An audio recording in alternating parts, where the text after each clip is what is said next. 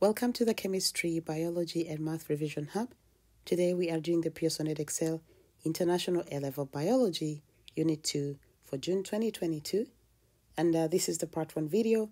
I'll put the link to the second part video below the description box. Let's begin with question 1. Question 1 says, the diagram shows an organ system of a female. So this is part of the female reproductive system. We can see there is a fallopian tube, the ovary, the uterus, the vagina, as well as the cervix. So they're going to say, state what is meant by the term organ system. An organ system is a group of organs working together to perform a specific function. An example of an organ system is the digestive system. In here, we have organs like the pancreas, the liver, the stomach, and so on. They work together to ensure that food that has been eaten is broken down into smaller molecules that can be absorbed by the body. So the next part says, gametes are produced in one of the tissues in the ovary. State what is meant by the term tissue. A tissue is a group of similar cells working together to perform a specific function. It is very important that you write the word similar cells. Similar is very important because if you just say a group of cells, that could be misleading. A tissue is made up of similar cells. So, that's the end of that part. Let's continue. Here they say, gametes are specialized for their functions. Complete the table to show the correct statement for each structure found in gametes. Now, gametes are sex cells, including the sperm as well as the egg. So if they are specialized for their function, we can try to see what makes sense from this table. They say, which structure propels male gametes towards the female gametes? That is the flagellum. So the answer here should be A. And then, which structure is modified by the action of the cortical granules? That is the zona pellucida. So the answer should be B. And next they say, which structure produces ATP by respiration? It should be the mitochondria. So the answer is C. And D, which structure contains linear DNA? That should be the nucleus. So the answer here is that. So if you had done like that, you get 6 marks for question 1, and that'll be okay. So we're done with this. Let's continue to question 2. Question 2 says, the diagram shows part of a prokaryotic cell as drawn by a student. So I am going to delete what I drew here so that I can show you how this question was before I wrote anything onto this paper. So if I take it out, it was like that. They labeled the cell wall and the flagellum, and they asked you to draw and label a capsule and 2 pili on the diagram. So remember, the capsule is a slime capsule, so when you draw it, it is going to be the enclosure around, which is that is a slime capsule, and the 2 pili are here. You had to draw and label them in order to get the marks here, which were 2 marks, as you can see here. The next part B says, the effect of concentration of sodium chloride solution on the growth of bacteria was investigated. The same number of L. piscium bacteria were added to test tubes containing different concentrations of sodium chloride solution. The volume of sodium chloride solution was the same in each test tube. This is to ensure consistency or that everything is maintained constant. The growth rates of the bacteria were recorded after a set period of time. The investigation was repeated by B. thermosphacta bacteria, and the graph shows the results of this investigation. So let's continue. Here we can see the results. On the vertical axis, we see the growth rate. On the horizontal axis, we see the concentration of sodium chloride solution. So there was a change or increase in concentration of sodium hydroxide and the sodium chloride solution, and then they monitored how the dependent variable or varied basically using the 2 different bacteria, L. piscium as well as the B. thermosphacta. So we can see here. So the next part they say, comment on the results of this investigation. So if we are commenting on the results, it means look at the graph and write anything you see from the graph. So I said initially, increase in salt concentration up to 6 grams per decimeter cubed led to increase in the growth rate. If you can consider, you can see initially. Mainly for this one here, you can see there is an increase, so in the growth rate.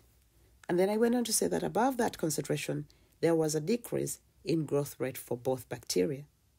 Then, after 10 grams per decimeter cubed of sodium chloride, there was a rapid decrease. You can see mainly for this one here, after 10 grams, you can see it rapidly decreases. The other is not as rapid, but this one, there was a rapid decrease. So a rapid decrease in the growth rate of L, PCM. And then B, thermal factor had a higher growth rate than that of L, PCM at all sodium chloride concentrations. That is a good observation. And then there was continuous growth for B, thermal factor at above 22 to 25 gram per decimeter cube sodium chloride, where the growth of LPCM had stopped. As you can see here on the graph, this had stopped here at around 22 to 25, but the other at that same concentration was still growing. As you can see, at this concentration, there was still some growth of the other bacteria. So this brings us to the end of question 2. Let's move on to question 3. Question 3, the use of plant products can contribute to sustainability. Fruits from calabash plants are used to make bowls. The photograph shows a bowl made from a Nigerian calabash fruit. So moving down here, they say, a spherical calabash fruit was cut in half to make 2 bowls. Each bowl had a radius of 25 centimeters. Calculate the volume of one bowl to the nearest whole number. And they want us to use the formula for volume of a sphere, which is 4/3 pi r cubed. Remember, since we are calculating the volume of one ball, it should be half the volume of the sphere. So, when I said volume of a sphere is 4/3 pi r cubed, and the radius we were given is 25, so I put it into the equation and fed everything into my calculator, and I got this as the answer. So, we have to divide this by 2 to get the volume of one of the balls. So, dividing by 2, it gave me this. But the answer is supposed to be to the nearest whole number, so rounding it off, I got 32725 centimeters cubed. So the next part says, explain why bowls made from calabash fruit are sustainable resource.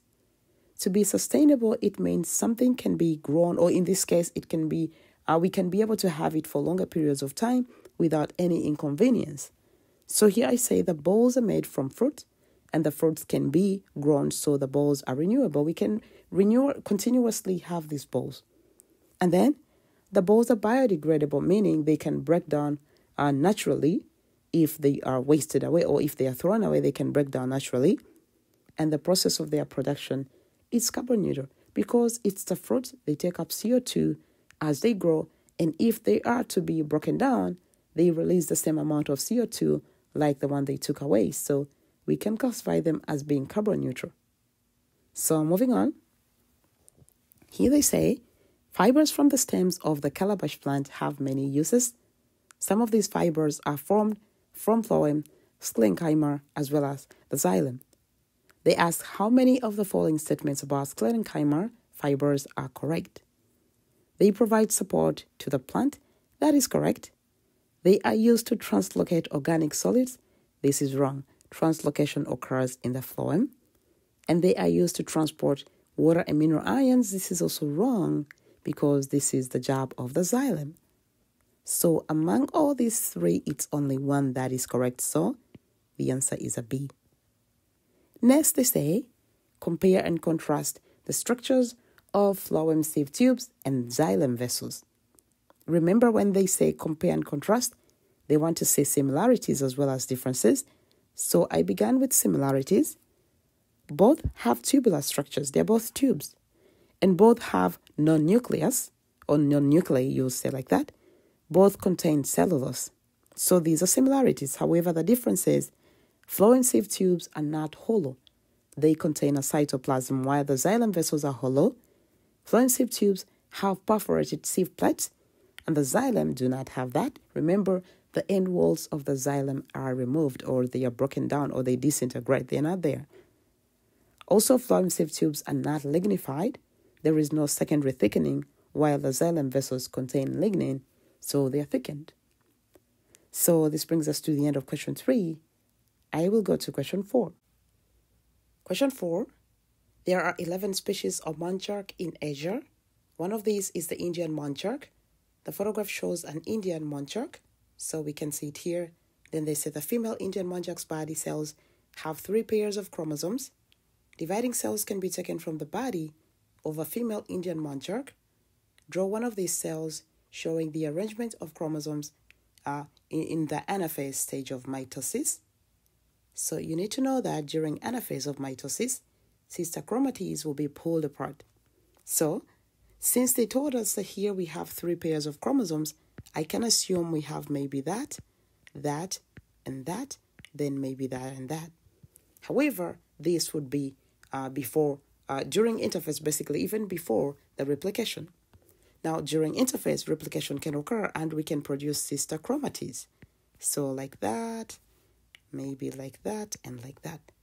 Now, in total, we still have 3 pairs of chromosomes, but actually, we have a total of 6 potential, or I would say 12, that can potentially be separated.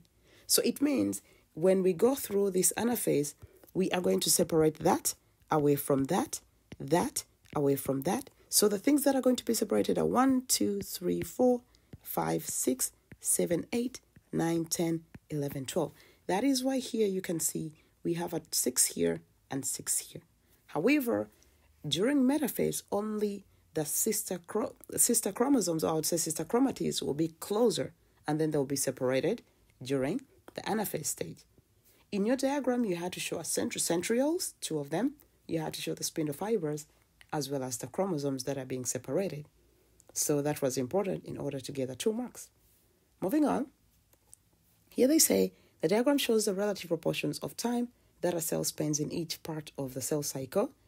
We can see there is cytokinesis, mitosis, as well as interphase. Since this is a pie chart, the total angle is 360. So they've given us, they say, the cell was in interphase for 9 hours. If it was in interphase for 9 hours, it means this is the time to find the time. If I call X, or if I let X be the total time spent, it means 270 over 360 times the total time spent gives us 9 hours, and we can make X the subject to find the total time spent. So here they said the cell was in anaphase for 20 minutes. Calculate the angle that would represent anaphase plotted on this pie chart. So I said, let X be the total time spent. And then using the part of interphase, 270 over 360 times the total time spent gives us 9 hours. When I make X the subject, I got the total time spent to be 12 hours. But remember, in anaphase, it was 20 minutes. So I said, if the total time spent was 20 hours, I had to convert the 20 minutes into hours as well. So 20 over 60 gives me 1 over 3 hours. And then I said, let the angle for anaphase be Y over the 360 times the total time spent, which is 12 hours, gives us 1 over 3 hours. And when I made Y the subject, I got 10. So in the pie chart, anaphase should be 10 degrees. Let's go on. Here they say the diagram shows one of the chromosomes of an Indian monarch cell. They say state what is meant by the term locus. A locus is a location of genes or a gene on a chromosome. They go on to say, explain how the chromosomes of an Indian monarch egg cell could differ from those of a body cell. Of course, we know egg cells are produced by meiosis, while body cells by mitosis. And we know egg cells are haploid, while body cells are diploid. So I said the egg cell is haploid, meaning half the number of chromosomes found. It has half the number of chromosomes that are found in the body cell.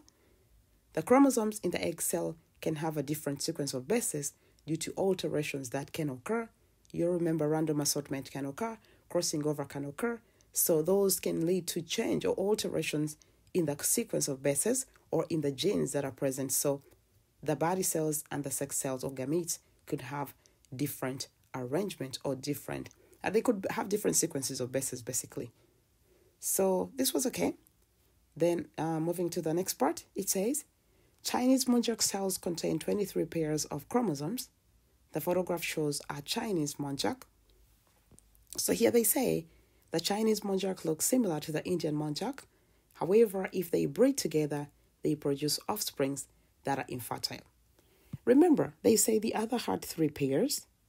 Now this one here has 23 pairs. If they have 2, or if they are to bring about offsprings or have offsprings, they'll be infertile. So let's see the reason why. Remember, they're asking us suggest why the offsprings will be infertile. So I said The offsprings will be infertile because the parents are different species. That is number one. Or it should be because the gametes produced are not haploid. Sometimes if gametes are not haploid, there will be no, the offsprings will be sterile basically. And then another part is, remember, if an offspring is to be fertile, sometimes the chromosomes have to be able to pair up. If the maternal and paternal chromosomes cannot pair up as a result of any circumstance or failure to restore the diploid number of chromosomes, then there is a chance of sterility or being infertile. So this brings us to the end of question 4, as well as the end of this video. Thank you for being with us. Please do not forget to subscribe to our channel. See you in the next video. Bye-bye.